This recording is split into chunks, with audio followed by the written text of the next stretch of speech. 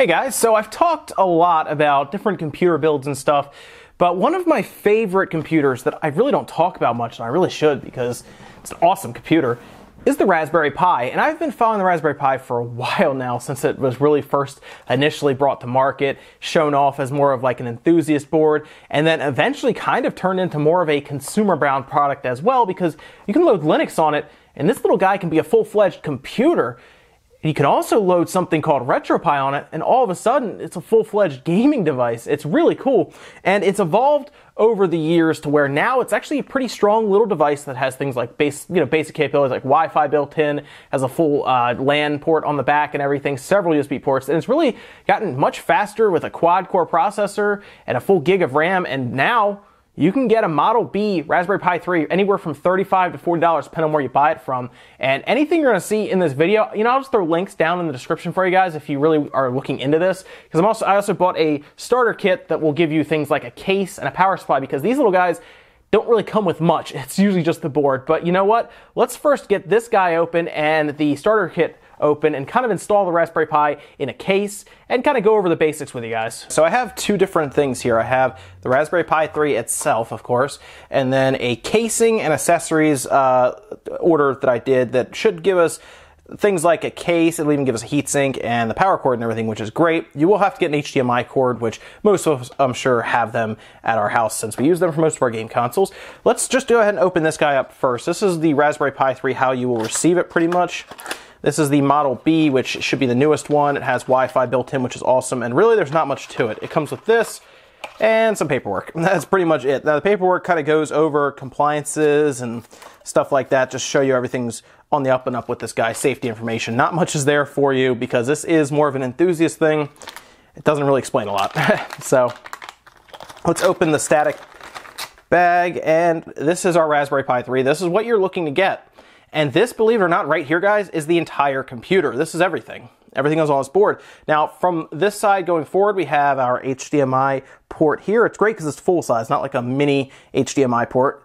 We have our power cord there, headphone auxiliary jack, USB ports on the back. We have 4, Ethernet NIC port there. And then from there, that's about it. We have headers here you can use for different expansion, different spots here. You can actually attach a screen pretty easily to this model, which is great.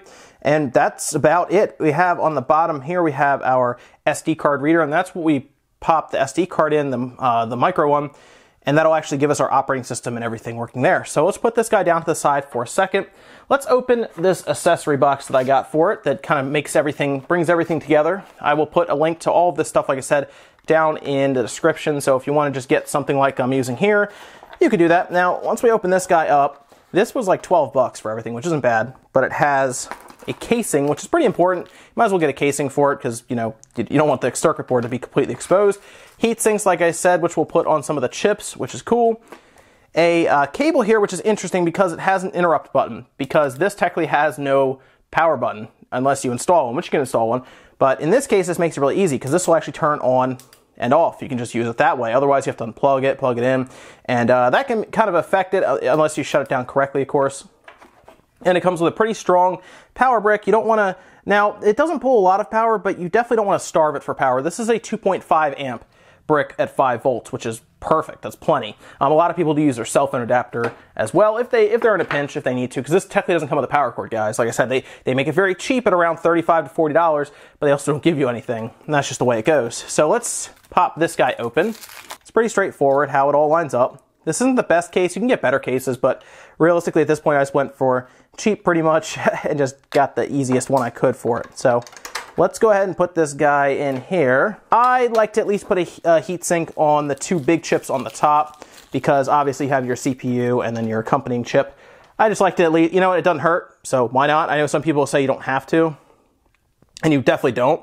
But I've seen people water cool these things, so I figured the least I can do is just stick a little heatsink to the top of it, so why not? Because it's already has adhesive on the bottom. You pretty much just find that guy, there's plenty of clearance in the case, and you just stick it right to it. That's pretty much it. It's passively cooled with that then. You don't need a fan or anything, how a lot of people put like fans and stuff on their heatsinks for their computer. This chip does not get that hot, and the heatsink's only going to help, realistically, because you can get these chips pretty hot if you don't do that. It's not going to like overheat or anything, but you know what, why not? This also gives a little headroom if you do want to overclock it, if you're going to try to play some games on it like we will be today. I'm not going to overclock it, but I will be playing some games. So we'll put it on that guy there, and that's it for the heatsink. So we have some nice little heat sinks on there now, and we're just going to close it up and screw it together, and that's it for the case, guys. Now that we've built the Raspberry Pi completely and it's like ready to go, we're going to plug it in, obviously, but first we need to figure out a way to get an operating system on here, because this has zero operating system at all on it right now. It's just a board, so it won't be able to function at all. And the way we do this is we use a micro SD card. Remember how we were using those for things like your 3DS XL, for example, or your cell phone, your Samsung device, for example, or maybe your Switch? It uses the same SD cards. Now you want to get one that's halfway decent. I would at least recommend a Class 10 or a UH1, as they call it. I would at least get one of those, so it has a little bit of speed, and realistically storage space is up to you. You could get, 128 gig, you could get a 64 gig. It depends on what you want to do with it. But what I'm going to do, guys, is show you how to do that. It's very easy, very easy. All you really want to get started with, obviously, are a couple of these little guys. I have two here, and I have installed two different OSs on each one. I have Raspbian on this one, which is your typical like computer environment where you start it up and Linux will come up. And then the other one I have RetroPie, which is the kind of the emulation device that everyone uses. It with the software and everything. You pop it in, you can load up all your ROMs, and it plays perfectly, especially with how much better it has become with the Raspberry Pi 3 Model B. And I'm just going to kind of walk you through very quickly how to do this. If you go to Raspbian or just Google Raspbian for Raspberry Pi 3, it comes up, you download Raspbian Jessie. It's very easy. It's like a gig and a half. It unpacks to about 4 gigs. And then you want to get some kind of software, because now we have to then write it, or burn it, as they say, to one of these micro SD cards. And of course, the easiest way to do that is to use a laptop, because with your laptop and a little SD card adapter, you can plug it in and it'll work fine, because it'll pick it up and then you burn right to it. If you don't have one though, you can also get one of these guys, which is like a little, it's a USB to micro SD card, and it just kind of slides in, lets you plug it into any USB port. Most time though, if you have a laptop of any kind, nowadays especially, you have that front port to then plug it in. From there, you want to download a free program called Etcher, and what Etcher does is it basically recognizes this interesting operating system and image that Windows may not be able to. I've seen sometimes Windows 10 does, but for the most part, if you use Etcher and you write to that SD card with that image, it makes it super easy. You click, burn image, it'll select the image, you select your SD card, hit burn, and that's it. You'll know it worked when it kind of disappears out of your My Computer option. You'll see the SD card completely disappear, and it comes up and asks if you want to format it in Windows. Just say no, cancel it, pop it out. You're probably ready to go then. So now that we have that done, it's very easy. We take our Raspberry Pi, there's an SD card slot down here. We take the micro SD card and you slide it in so it matches up, and that's it. We're ready to roll. We can plug it in, and we can start this guy up. So let's get over here, guys, take a look at it. So after you put the SD card in, you power it up. It's a very quick setup. You don't have to touch anything when you're booting into Raspbian. It'll do all the work for you, and then it'll kick you out to this screen that you're seeing right here. And you may be looking at that and maybe be a little confused. This is a Linux desktop here built for Raspberry Pi, so it is a fully functioning computer. Yes, you can use it for a couple things. I do see some people travel with these because you can do basic word processing, for example, with it. You can also surf the web. It does have Wi-Fi, as you see up here. I went ahead and pre-connected it before I started recording, so my password and everything's not out there for, obviously, my wireless internet. Also has Bluetooth, which is cool as well, and because it plugs in through HDMI, it can take advantage of the speakers that's on your TV also. So Raspbian has basically all the drivers set up. You don't have to touch anything. It's really cool. Now, like I said before, it does have, here we go, it does have a full web browser. It's using Chromium, actually, which is kind of a form of Chrome. And it does have the ability to play YouTube videos. So even if you want something you can kind of travel around with and like watch YouTube, you can do that. It'll work fine. Like maybe you want to take it with you and you travel around a lot and you're going to, like, I guess a hotel room or something, and you just want to plug it in and do it, you can. It's nice because the Raspberry Pi 3 does have Wi-Fi built in, which was not always the case. I will say that. Usually we had to get really terrible wireless dongles, plug it in, and just try to get it to work, and it was a whole thing. Whereas now, it works great. As you can see here, it's working fine. Guys, we're getting pretty close. So and that's Skipping ahead can be kind of a pain, but sometimes that's just like the connection. But overall, it's playing here fine. I'm not sure what resolution this is sitting at. Let's see if we can. So set it auto 480p. Let's put it to 1080 and see what happens here. I'm a little curious to see if it can handle 1080p streaming. So it's thinking about it. You know, fast forward back. Oh, okay, maybe. Later, and we're being treated. It's a little choppy, but it's getting the job done. So really, if you use it as a... Okay, there we go. It's running fine. So yes, it works fine for that. And what's great is if I close this out, this is pretty funny. They also included Minecraft on here called Minecraft Pi. So we can actually go ahead and just create a new game, and it will be Minecraft. You can play Minecraft, and this was kind of cool. I don't know, this is something they added in there, you know, under games instead of solitaire. Hey, they give you Minecraft. There you go. Let's let it build the terrain and see how this guy does. We'll try loading it up. Oh yeah, there's Minecraft.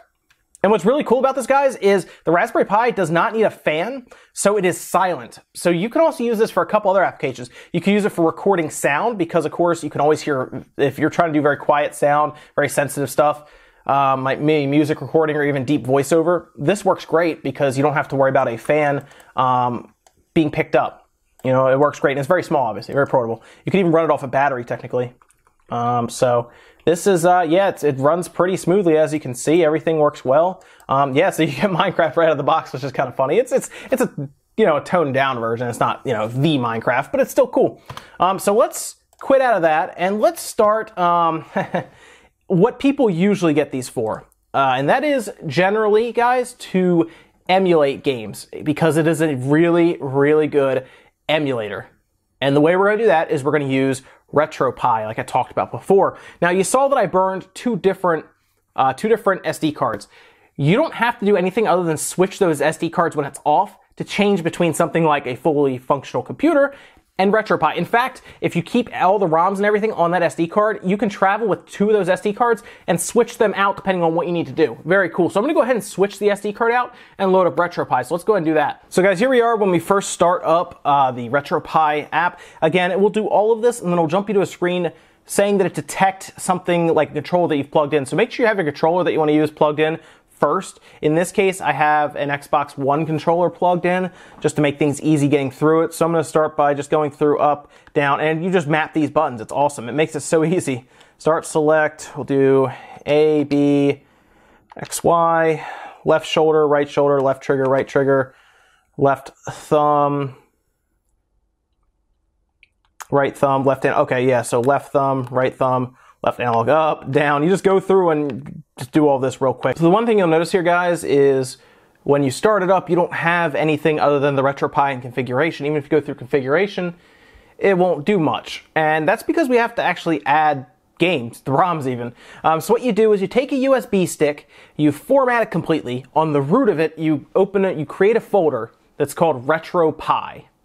You take that USB stick out of your computer, plug it in your RetroPie, give it a couple minutes, take it out of there, pop it back in your laptop or computer, and it should have all the folders there, and then you just put the ROMs in zip format right in any folder that it corresponds to. So of course, if you have a Super Nintendo ROM, put it in the Super Nintendo folder. It's pretty straightforward. Once you do plug the USB back in with the ROMs that you want on there, go ahead and just go to restart, and once you restart Emulation Station at the top there, what it's going to do is pretty much just refresh its search for those games, and you should have some pop-up after that. Now, once you restart the system, you'll be greeted to a different looking screen. Of course, you still have the RetroPie configuration, but for any ROM that it actually detects, it will then populate that with the system that it needs. So in this case, I put Mega Man X on there because it's one of my favorite games, and I do actually own the game, so I don't have to worry about any of that. And you can see here, it now gives us an option for Super Nintendo, which is great, because if I go in here and you pick Mega Man X, it will then start the emulator that it needs, and it will boot it up. So now we're in here, guys, playing Mega Man X, just like that. It's pretty cool. It works well, and it can do a lot of other systems. You can do crazy amounts of systems on this thing, guys. It would take me forever to show you all of them. You can do PS1, you can do Nintendo 64, you can do Game Boy Advance even. Yeah, Game Boy Advance. And it works well. It works very well, actually, like surprisingly well, to the point where you can pretty much put every ROM if you really want to get that crazy. Yes, you can do that. Nothing's really stopping you technically, but once you're in, you're playing. And it, like I said, it plays well. It's going through HDMI, and the Game Boy Advance games look good. This is, of course, Super Nintendo game, and obviously it runs really well. I'm using the Xbox One controller, and it works fine. It detects Xbox or 360, or the SNES DOE does also work along with the NES DOE, especially the Pro one, which is nice. I recommend getting one of these guys. It's a cool system. It really is. The entire setup is awesome. You just hit the start and select and you're back to the main menu here. You can see I have Mega Man X. It makes sense to me to get one of these. One, it's a really cool computer if you're a fan of these little computers that are super powerful and punch well above their weight, obviously, especially for a $35 computer can do all of this. Check the description, guys, if you have any questions about this. I'll also leave a really cool written tutorial for setting up RetroPie, because it is it can be kind of an intense setup, and it's nice to have some written work that you can just go right through without having to keep pausing and watching a video. But I hope you guys enjoyed this look at the RetroPie, one of my favorite programs for the Raspberry Pi, and in general. I mean, seriously, 35 bucks, another 11 for a setup, and then memory cards like what, 15, 20 bucks for a decent one? Why not? That's it for now, guys. I will see you next time.